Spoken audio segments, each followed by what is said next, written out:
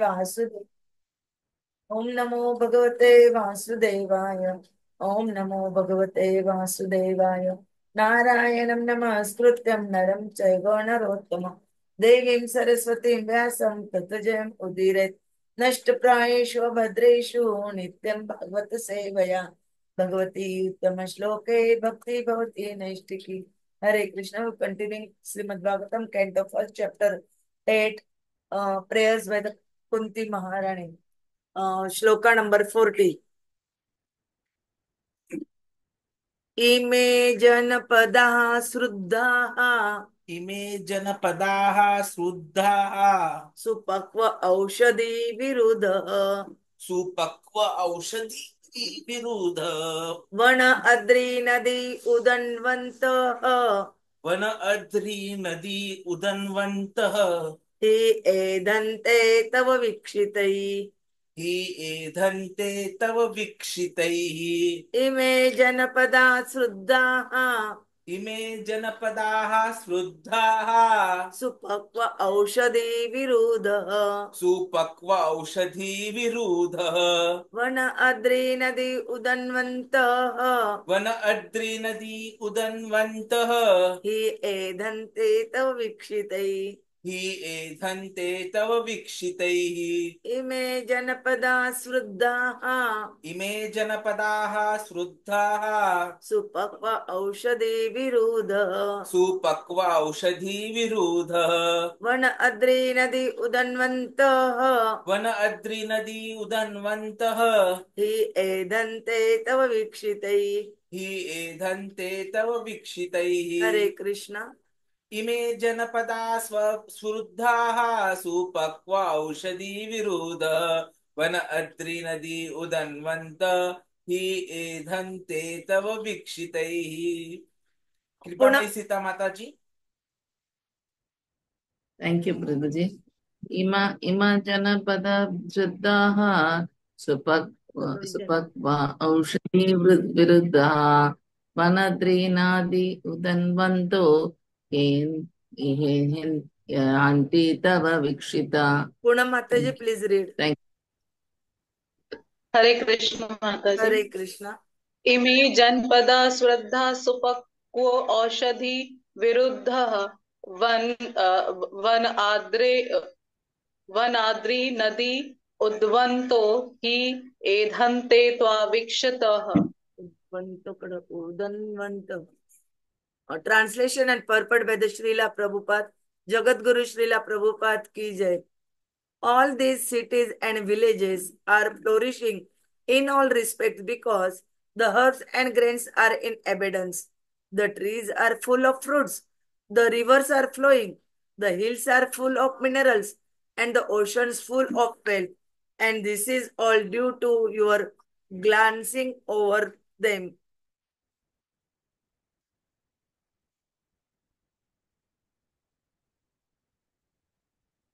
Human prosperity flourishes by natural gifts and not by gigantic industrial enterprises. The gigantic industrial enterprises are a product of a godless civilization and they cause the destructions of the noble aims of human life. The more we go on increasing such troublesome industries to squeeze out the vital energy of the human being, the more there will be unrest and dissatisfaction of the people in general. Although a few only can live lavishly by exploitation, the natural gifts such as grains and vegetables, fruits, rivers, the hills of jewels and minerals, and the seas full of pearls are supplied by the order of the Supreme. And as he desires, material nature produces them in abundance or restrict them at times. The natural law is that the human being may take advantage of these godly gifts by nature and satisfactorily flourish on them without being captivated by the exploitative motive of lording it over material nature. The more we attempt to exploit material nature according to our whims of enjoyment, the more we shall become entrapped by the reaction of such exploitative attempts. If we have sufficient grains, fruits, vegetables, and herbs, then what is the necessity of running a slaughterhouse and killing poor animals? A man need not kill an animal if he has sufficient grains and vegetables to eat. The flow of river waters fertilizes the fields, and there is more than what we need. Minerals are produced in the hills and the jewels in the ocean. If the human civilization has sufficient grains, minerals, jewels, water, milk, etc., then why should it anchor after terrible industrial enterprises at the cost of labor of some unfortunate men? But all these natural gifts are dependent on the mercy of the Lord. What we need, therefore, is to be obedient to the laws of the Lord and achieve the perfection of human life by devotional service. The indication by Kunti Devi are just to the point. She desired that God's mercy be bestowed upon them so that natural prosperity be maintained by His grace. Om ज्ञानतिमिरन्धस्य ज्ञानाञ्जनशलाकया चक्षुरुन्मिलितं येन तस्मै श्रीगुरवे नमः. श्रीचैतन्यमनोभीष्टं स्थापितं येन भूतले स्वयं रूपः कदा मह्यं ददाति स्वपदान्तिकं. वन्देऽहं श्रीगुरोः श्रीयुतपदकमलं श्रीगुरून् वैष्णवाञ्च श्रीरूपं साग्रजातं सगण रघुनाथान्वितं तं सजीवं साद्वैतं सावधूतं परिजन सहितं कृष्ण चैतन्य देवं श्री राधा कृष्ण पादान् सगण ललिता श्री विशाखान्वितांच नमो ओं विष्णुपादाय कृष्ण प्रेष्ठाय भूतले श्रीमते भक्ति वेदांत स्वामी निति नामिने नमस्ते सरस्वते देवे गौरवाणी प्रचारिणे निर्विशेष शून्यवादी पाश्चात्य देशतारिणे वाञ्छा कल्पतरुभ्यश्च कृपा सिन्धुभ्य एव च पतितानां पावनेभ्यो वैष्णवेभ्यो नमो नमः. जय श्री कृष्ण चैतन्य प्रभु नित्यानंद श्री अद्वैत गदाधर श्रीवासादि गौर भक्त वृंद. हरे Krishna Krishna Krishna Hare Hare Hare Ram Ram Ram Hare Hare Hare Krishna Krishna Krishna Hare Hare Hare Ram Ram Ram Hare Hare Hare Krishna Krishna Krishna Hare Hare Hare Ram Ram Ram Hare Hare. Hare Krishna. So many days we are try to understand the prayers of Kunti Maharani, and this is the most important shloka which she clearly speaks about the prosperity of our country, what is important and what is not important, how our country is before and now, which we told the industrial development is our development. That is not good. It is clearly told Prabhupada before 50 years before. So we must understand and do chintan on that subject which Prabhupada told. And according to that, when we do, then we make progress in our country. And that progress is important. Not industrial progress is important. Prabhuji will again guide us on this shloka in detail. Hare Krishna. So very important shloka. After explaining that wherever there is Krishna, there is prosperity, Kunti Maharani is now giving us further inputs of what prosperity actually means. Because for different persons, it can be different. So when someone says Sabka Saath, Sabka Vikas, everyone thought, yes, I'm going to get 15 lakh in my account. Very where very few people were knowing that it would actually be more taxation or demonetization and giving everything to those who are not working. But then Krishna is not someone like that. When Krishna was there was real prosperity. And here is a very nice description of how we can even materially become happy. Because the description which is coming in this 40th shloka is the description of material happiness. svṛddhāḥ. So what it means is very flourished cities and towns. See, Krishna is complete. His arrangements are also complete. Pūrṇam idaṁ, pūrṇam pūrṇāt, pūrṇam udacyate. I have learned this in Īśopaniṣad Invocation.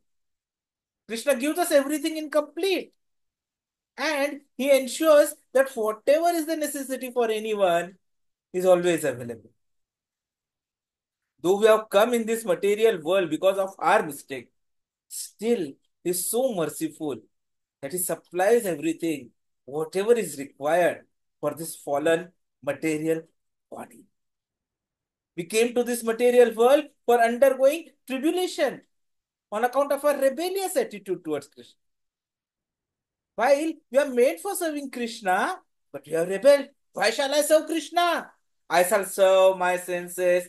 I don't want to be Krishna Das. I want to be Indriya Das or Māyā Das. I shall remain independent without Krishna. This was our folly. And this is our folly even today. That is not possible. You have discussed already that without Krishna, there is no question of happiness. So what we are talking about is pure ignorance.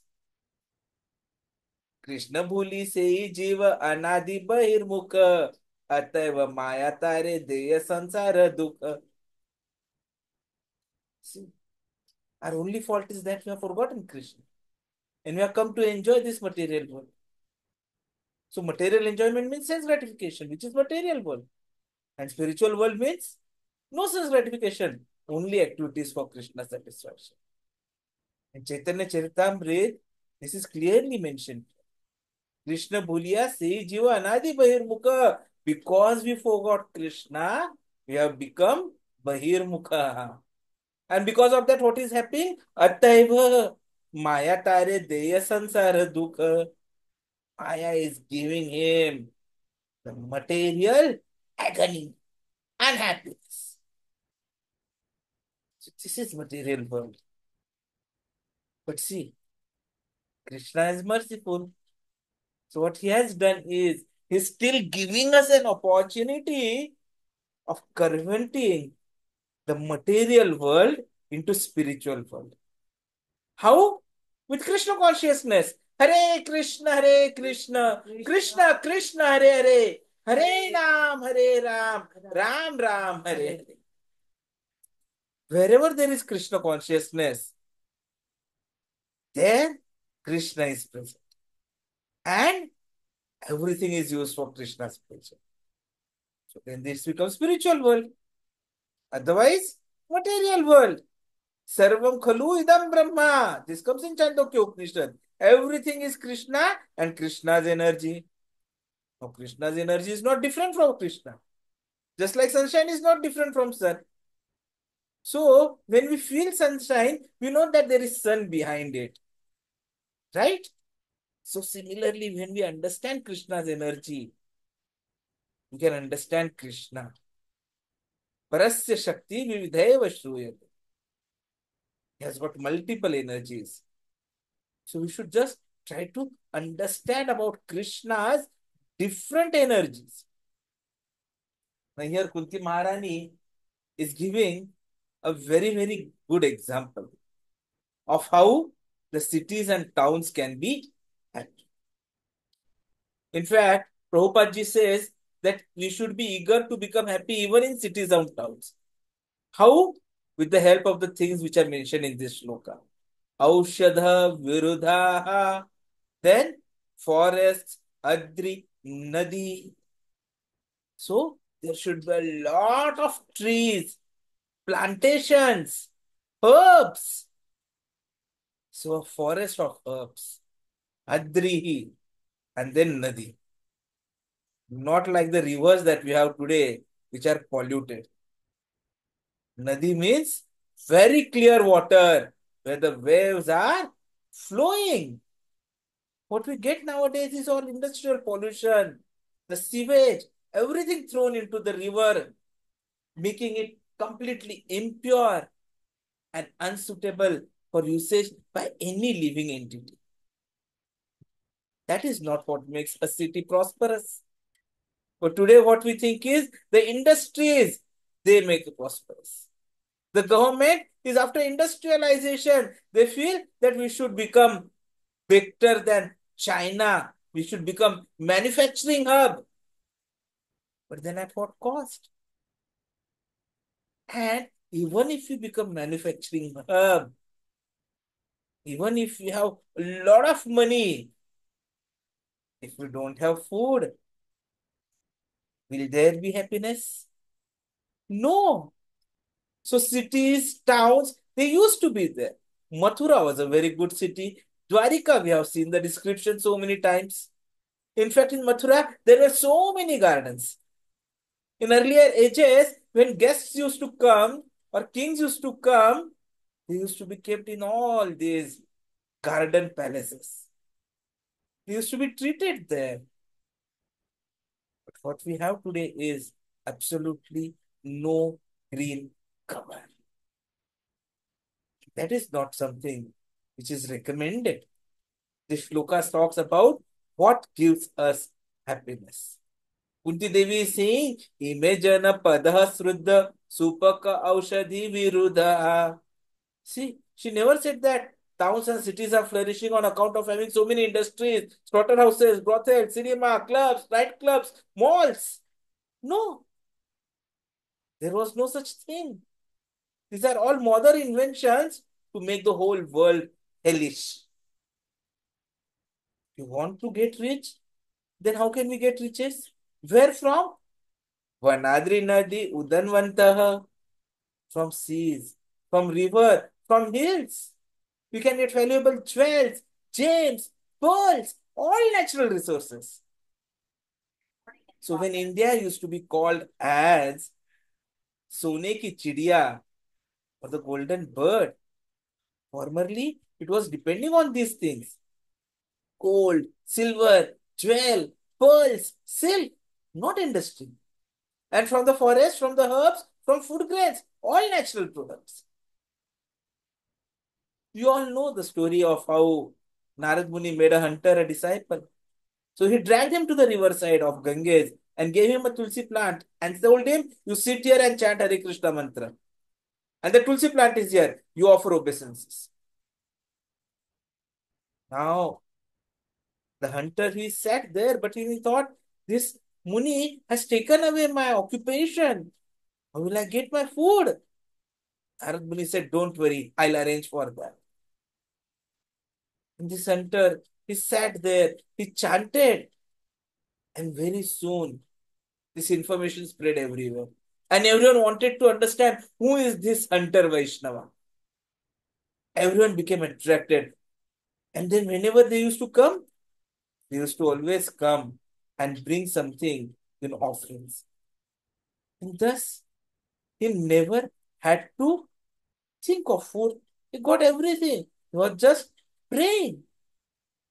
It is a custom of Grihasthas that when a Grihastha goes to see a saintly person, he should bring some gift. However insignificant it is. At least a palmful of rice, dal, or atta. You have to put there. Give something. But nowadays, in Kali Yuga, you have forgotten all these activities. People nowadays go meet and say, please give us your offerings. Please give us your blessings. I am not going to give you any.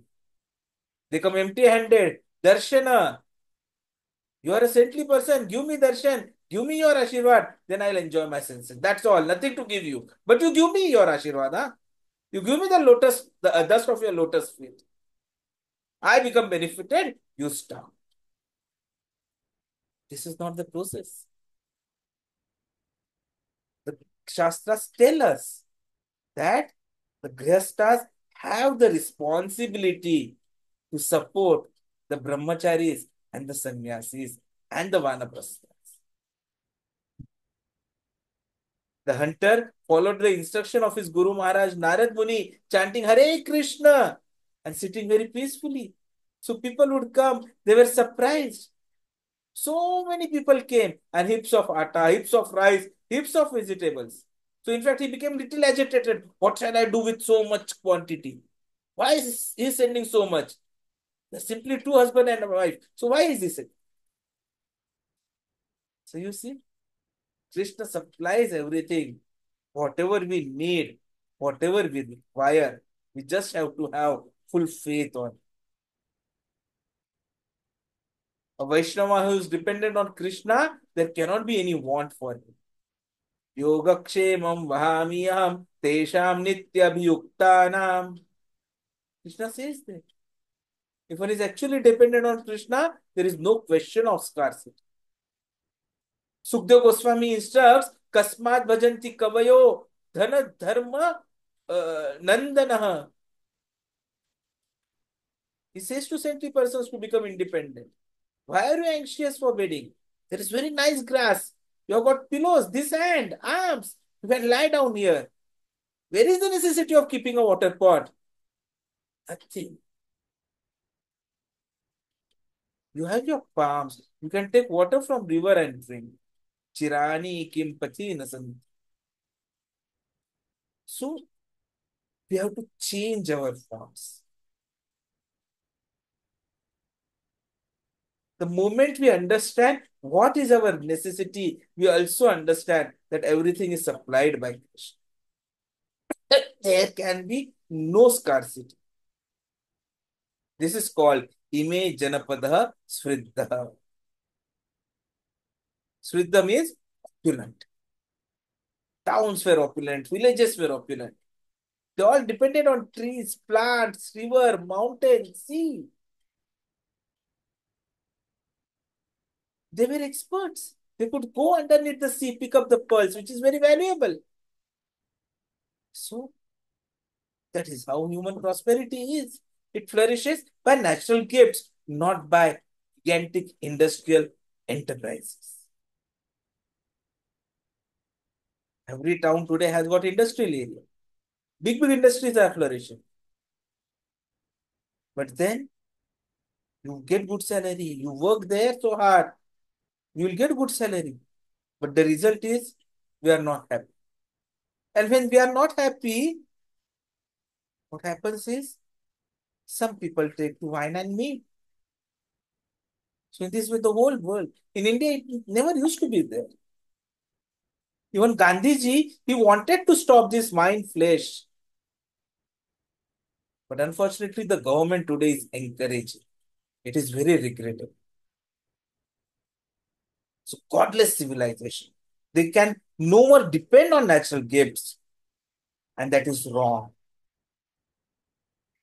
So, what we need to understand from this shloka is, let us get out of this mentality. Let us understand what Krishna is talking about. Anādi-bhavanti bhūtāni. How the division of the society should be made. Chatur varnyam māyā srishtam guna karma vibhākasha. Social, political. In fact, Krishna is telling Arjuna, you must fight. They have committed so much injustice upon you, so you must fight. Don't consider that he is your brother or anyone. You must fight. See, if you talk of Bhishma Dev, he was a good person, but he went to the side of Duryodhana, considering that these people are maintaining me. How can I give up their company at the time of death? Similarly, Dronacharya. He also went to Duryodhana's side for money. Therefore, nobody came to Pandava's help. So Krishna says, tit for tat. Sathe satyam charet. Chanakya Pandita says. If someone is Shatha, Shatha means very cunning, so you should be also cunning. Now here Kunti is speaking to Krishna how to live. by the association of Krishna. How people will be happy, how they shall live happily in towns and cities. We should always remember that Prabhupada started this movement for all-round development of human society, not a sentimental religious movement. It is based on the teachings of Krishna and for Krishna. It is based on teachings of Bhagavatam, which is Grantha Bhagavatam, Grantha Tāre. Vaishnava is always happy. There can be no unhappiness. Because he has got Krishna. Yam labdhva chaparam labham manyatena adhikam tataha. One who has got Krishna, where is unhappiness? Where is want? He has nothing. No such thing as unhappiness. But he is unhappy seeing others who have forgotten Krishna, who are unhappy. Prahlad Maharaj say, like, Shocetato vimukha chetasah. I am lamenting only for those people who have forgotten you, and forgetting you, they are trying to become happy by so many rubbish activities. Māyā sukhaya bharam udvahato vimudha. They want to be happy by inventing machine for shaving also, you see. Everything is becoming polluted. And this shloka makes us understand what actually has to be done. The formula is given by Rupa Goswami. Anasaktasya vishayan yatharham upajayunjatah nirbandha Krishna sambandhe yuktam vairagyam uchyate. So let us try to understand this. Let us again tell everything to us that even if there are material activities, it has to be used for the advantage of Krishna. We are using this Zoom right now. Who has invented? Whoever, but the energy is being utilized for Krishna's purpose. So dovetail, everything dovetailed in Krishna's service. Without Krishna, we cannot be happy. That is the right conclusion. And that is stated here, that everything is flourished on account of your presence. And we have repeatedly been trying to understand that we can keep Krishna always present by being Krishna conscious, by always chanting. Then everything will be nice. We shall be happy either in town or in forest, everywhere. Hare Krishna. Thank you very much.